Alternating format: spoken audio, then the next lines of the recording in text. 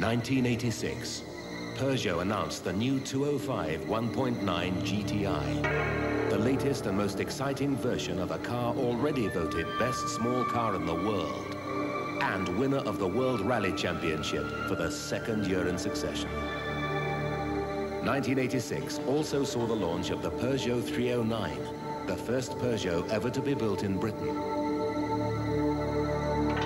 From launch, it sells even faster than the 205.